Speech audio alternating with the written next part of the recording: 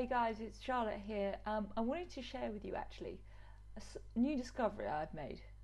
Now you might laugh at me, and some of you may have known this already, but for others I think this little tip might actually be quite useful.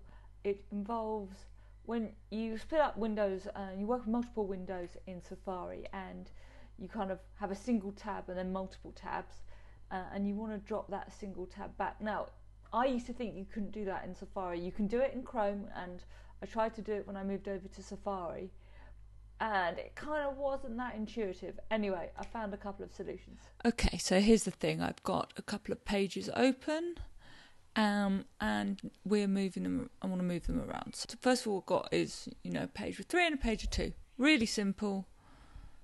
Drag it across, move it to the sideline. There you go. But the interesting thing is when you have just one tab open, because what you can't do is just drop the window.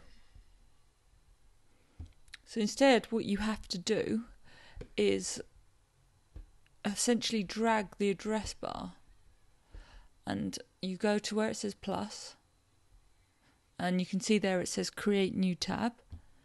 Drop it in, and there we go. And of course you can just simply close your other page, and then obviously if you want a page on its own again, there you go.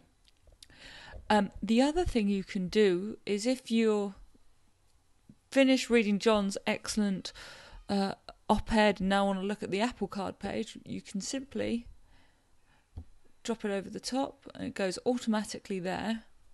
Close that, and again you have the full page if you want.